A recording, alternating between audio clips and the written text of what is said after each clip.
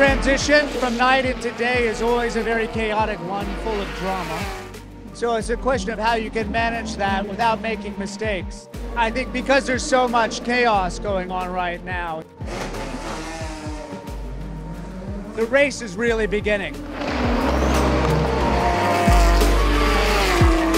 Normally the time in the morning is also so-called happy hours because the sun is coming up, the track is warming up, but the air is still cold, so normally the cars are good on aero, good on engine power. Unfortunately, we had this issue on 92.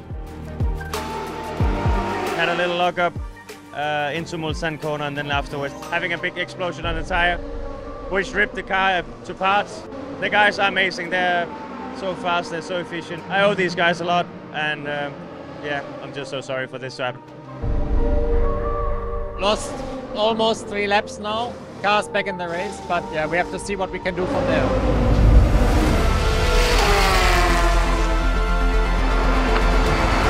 Now it looks like that the Corvettes are a bit out of the game, and at the moment we are fighting with a Ferrari for the victory. It's quite tight.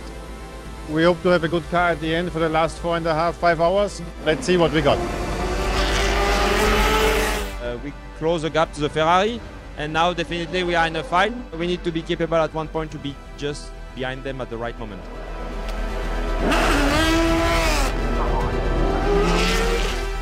Happy with P2. Podium at Le Mans is, pretty special. This is my first Le Mans. To be on the podium is, I have no words. I mean, it's the last year of the RSR. I think that car deserved, or the whole project deserves that victory. No, it's a great feeling, and I'm extremely proud of everybody. This RSR is quite special, to win with her here, it's a nice achievement. The car was a rocket. We have had some bad luck over the years, but Le Mans is choosing the winner. This time it was us.